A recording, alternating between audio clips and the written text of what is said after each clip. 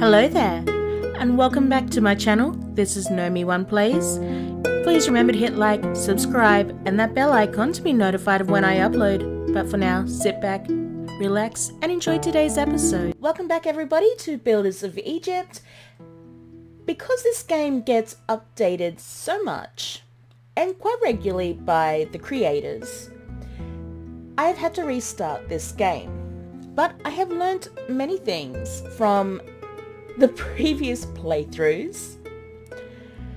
Chris B from Germany has made a suggestion to make sure, and he told me to make sure that there is a stockpile for each location that is needing to either store resources. So making sure that straw can go in, has a place to go, pottery has a place to go, same with clay and bricks.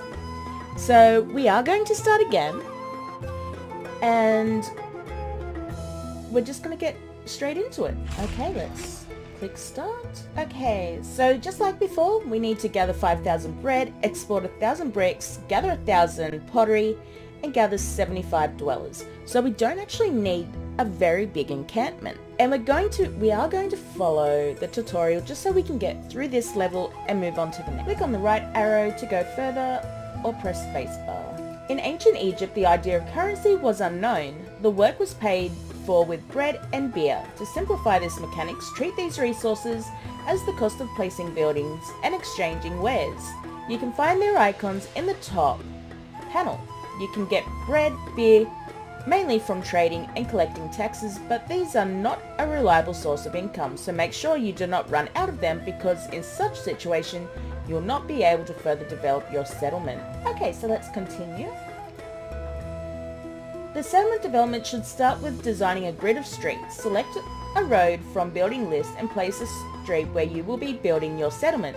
Remember that the first basic resource is water, so it is best to practice to build a settlement along the river. Okay, if memory serves me correctly, it is not B. Oh, it's T. So let's just follow this grid.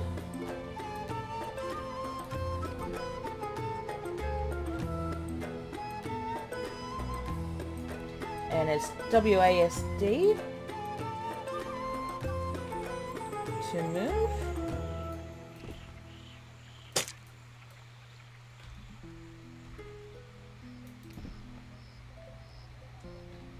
And we have to build 81 roads.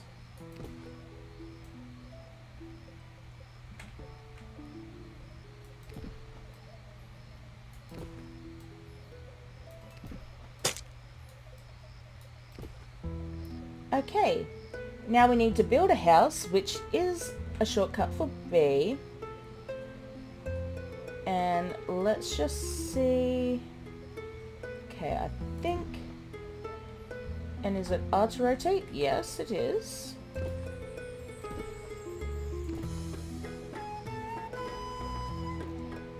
Now, music has been turned off for this game, only because it is copyrighted music, so other people who are wanting to upload this to YouTube, please be aware. The building placed like this will encourage immigrants to settle in your city if it has sufficiently high levels of satisfaction, which, as you will notice in the later game, is not easy to achieve. The arrival of the first inhabitants is announced by a message in the bottom right corner. Remember that you can always demolish a building. Refund depends on the level of difficulty. Note that removing buildings at a later stage can be tricky, as you can shatter the delicate economic balance. Let's practice demolishing on this road because we don't need it here. Remove the highlighted section. So our demolish tool. Your dwellers need to be protected against fires. Select the fire station. And the shortcut for that is, there is none. Okay, and we're going to rotate it. We're going to rotate it to here so that there is a couple of entry points. Note that after clicking on the fire station icon in the bottom right corner, a filter will appear showing the coverage of the settlement with the range the given buildings. This building protects other buildings from fire, but remember that the effectiveness of the protection reduces as the distance increases. It is a good idea to build a fire station at relatively small distances from each other for better protection. Better coverage results in fewer fires and reduces the consequences of them. So everything in this green section is pretty much, I guess, protected. It is high time to look at the buildings you have constructed. Use the right mouse button to select a house. The details of the building will be displayed. If you look from top, you will notice the things listed below. Current warnings, the name of the building. Okay, so name of the building. Current warnings, I guess, is like these. Or here, no dwellers. Level of the building, the capacity of the house and the number of available workers, 0 and 0, risk of disasters of like illness, crime, fire and disaster, the required resources to raise the level of the house, collect the resource and current access to buildings. Excellent. Okay. Note that each house has its own range, which determines the maximum distance to the building in which a dweller can work. In the case of hard-to-reach workplaces such as mines, it is worth considering building a work camp, which is mostly a self-sufficient unit. In order to upgrade the house, the well should be placed in accordance with the requirements we have just observed. Build a well in close range of the house. And this has an access point from all 4 sides. So we're just going to plop it right down there. The house will be upgraded if it has been completely occupied, is by the road and meets all the conditions. Remember that if there is something missing from the previous level in the next level of the house will be degraded to the previous level after a while. Which is something I was having trouble with in my previous game. They all kept going backwards and forwards. Each city needs an organized production for its growth. Start from the production of basic resources necessary for the upgrade of the house. Build a clay pit. Okay. Okay, so let's make sure that we are able to access it. Note that each building requires workers to be assigned from their homes. Production buildings have a minimum number of employees below which they don't start working and which a maximum number of employees production reaches 100% efficiency. Keep an eye on the workforce in the settlement by building new houses. The production of wares may require the construction of more than one building. Within the production chain, you'll find information about the building by right-clicking on it. Okay. So we have natural resources, they're 37, but we're going to need to build a storage yard. So we go over here, and we need a stockpile. These are also accessible from all 4 sides. So we'll place that there. Okay. Note that the stockpile does not have a predefined range and can pick up orders from the other end of the map. Therefore, you can control the stockpile policy by clicking the right mouse button on the building. Okay, so when they're highlighted red, that means this is what we are going to be collecting and exporting, I believe. So this is... So what I actually want to do is I want to turn that off, but then turn that on, because I just want clay to go into this one. And we will click it to export.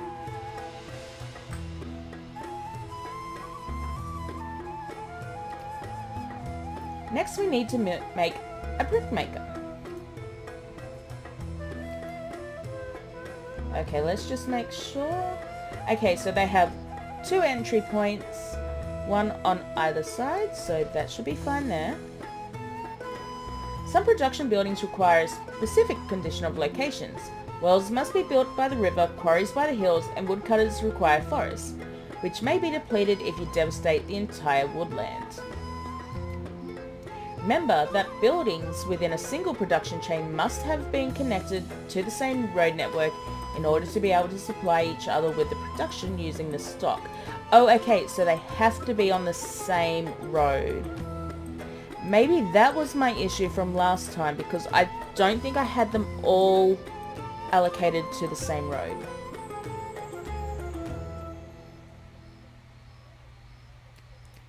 Okay.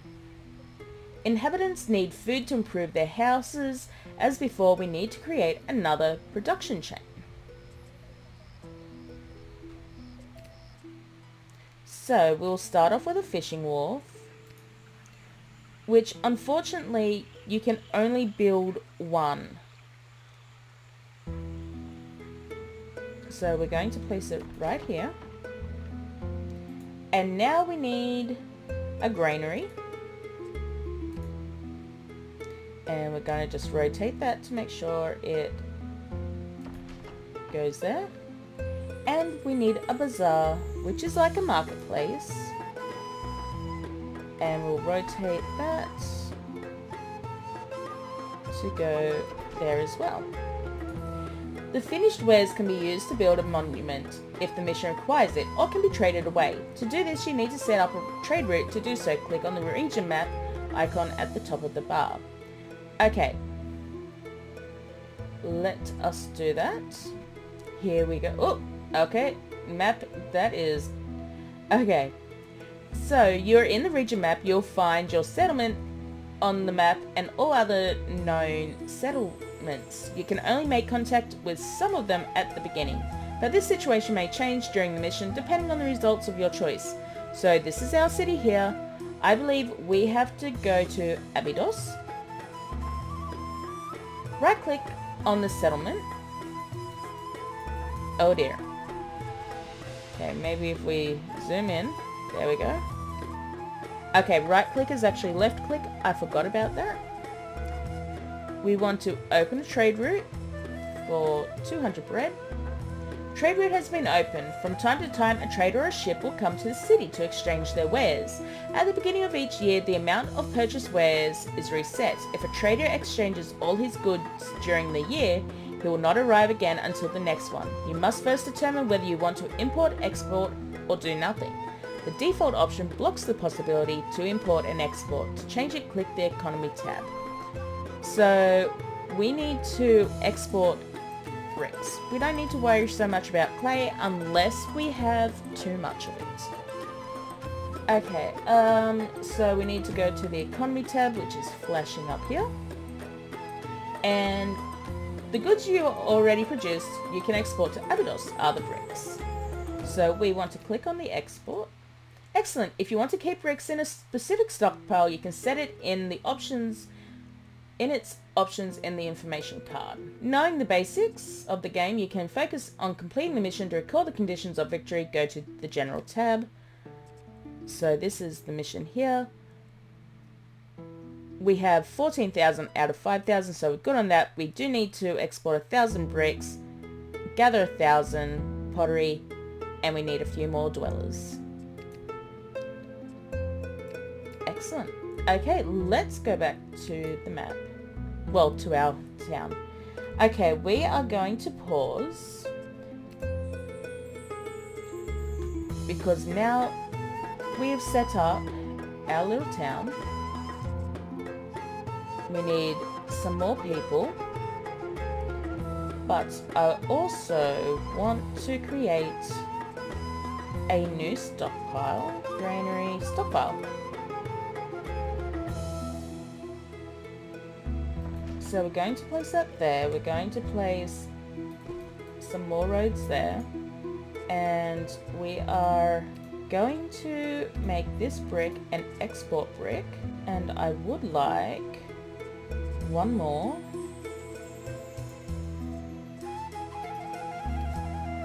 And I've lost it again. There it is. And T.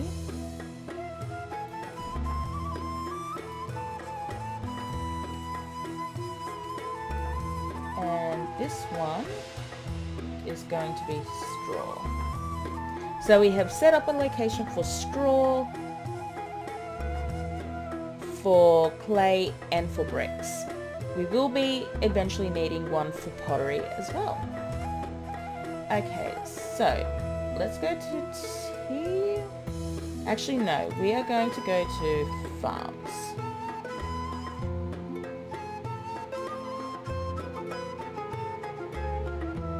I'm going to place a farm there and a farm there.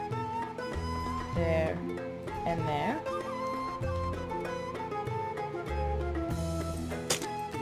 Going to add a short path there and a short path there. Okay, let's play and let's see how many more people we are going to be needing. So we have 7 out of 7. We have 0 workers. 7 out of 7, 7 out of 7, 7, 7, 7, and 7. So we definitely need... They only have access to one type of food. 6 out of 6 workers. 8 out of 8 workers. 10 out of 10. 10 out of 10. 0. And 0, so let's add some more people in. And that would be B for housing. Let's see.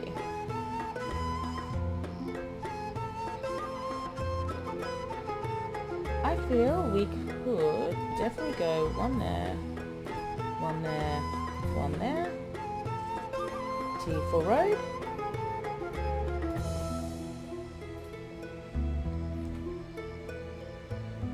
And just want to rotate it only because I do like at this angle, even though it's accessible from all sides. Okay, that should be enough. So unfortunately it looks like the game doesn't want to actually have any ambient sounds today. I have gone and had a look at the soundage, the audio I should say. Okay, let's speed up some time because we need some more people. And let's just rotate. And here they come. Yes, come and work for us.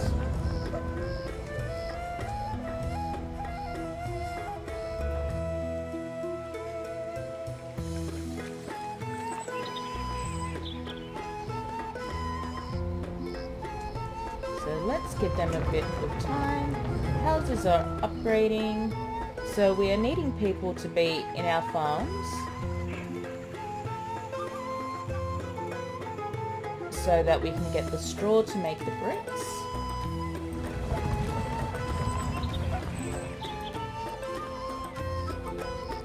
But what we might just do... Oh, we got a milestone! We're now a settlement! Hooray! Have 100 people. Okay, we want a pottery. It is a big thing.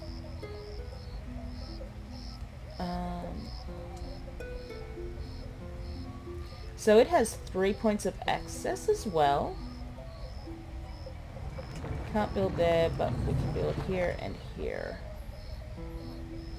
Okay, we're going to just place it there.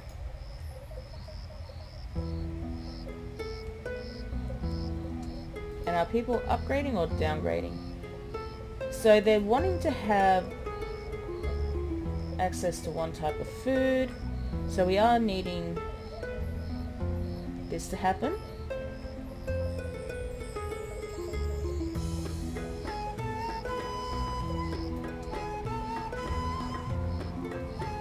So everybody has water.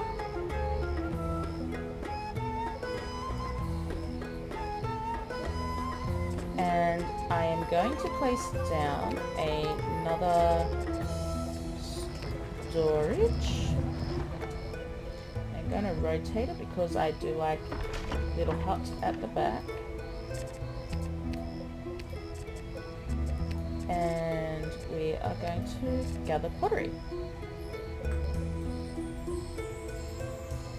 Okay, I was going to put... I think we will. I think I will gather and put another clay pit. And we need to rotate it that way. And now I will put that like that. They want access to a temple, which we will get to.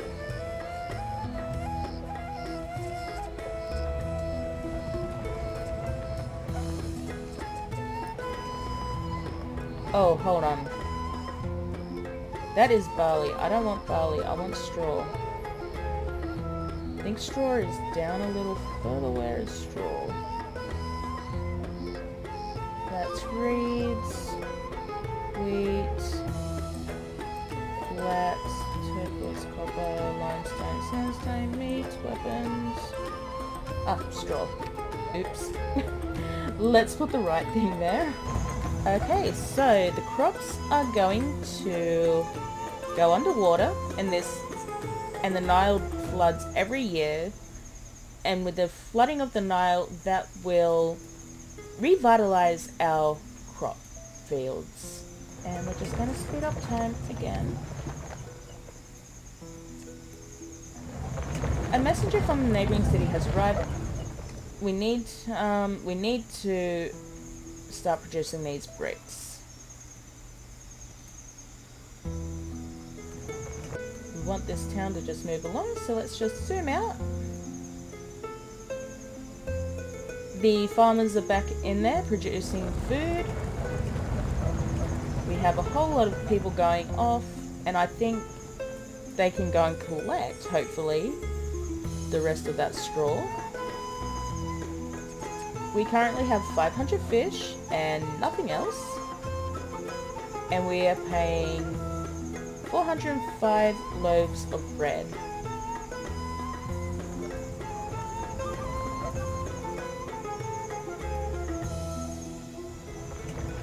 So pottery just needs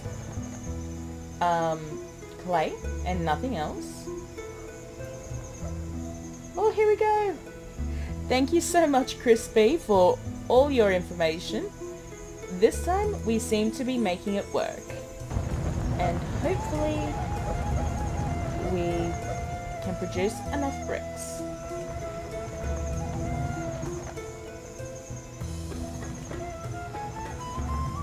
Wow, these guys are going backwards and forwards like no tomorrow. So much straw. Oh no, houses are going up and down, up and down. 600 fish and nothing else. Okay, they want access to a temple, which will be under this. We're going to place it right there. Hopefully that, I didn't actually look at that. Okay, so it's accessible from all sides. Okay, it looks like we're starting to make bricks, but I kind of want that bricks to happen a bit faster. So, can't put it there, but we can put it here, and we will make the road go over here. And it's all on the same line, so it should work. We are, however, losing people, so I think we need to put in some more food.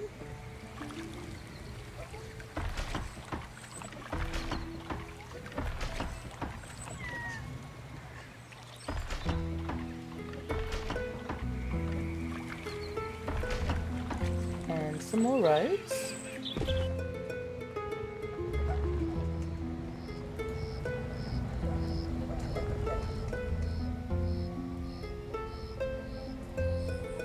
So as houses degrade, that means we lose our population. So we do need to keep on top of that.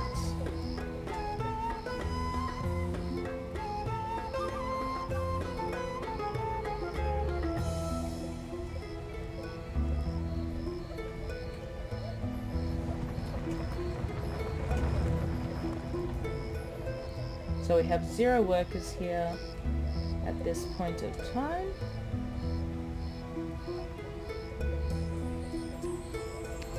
Let's just have a look at this and our mission description. We have 900 out of 1,000. We've currently explored 600 out of 1,000. And we're doing quite good.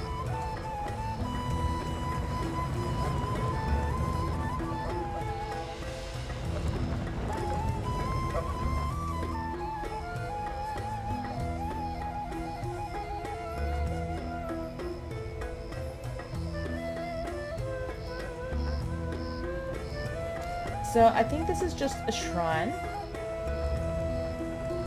So that means that it's not an actual temple.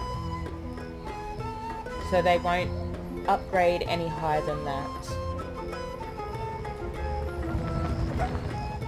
Okay, looks like we have still 0 workers in this building. 10 to 1, we probably need more houses. Or more people. We could actually put in a couple more, or maybe not, and put in 1.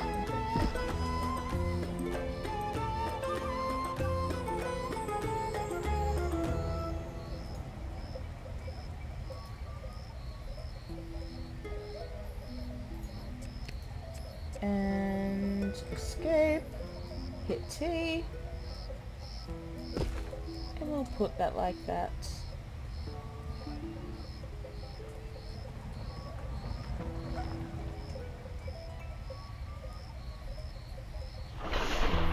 Yay, victory! Congratulations! Thank you everyone for watching. I hope you have a wonderful day wherever you are. May the Force be with you always. Goodbye!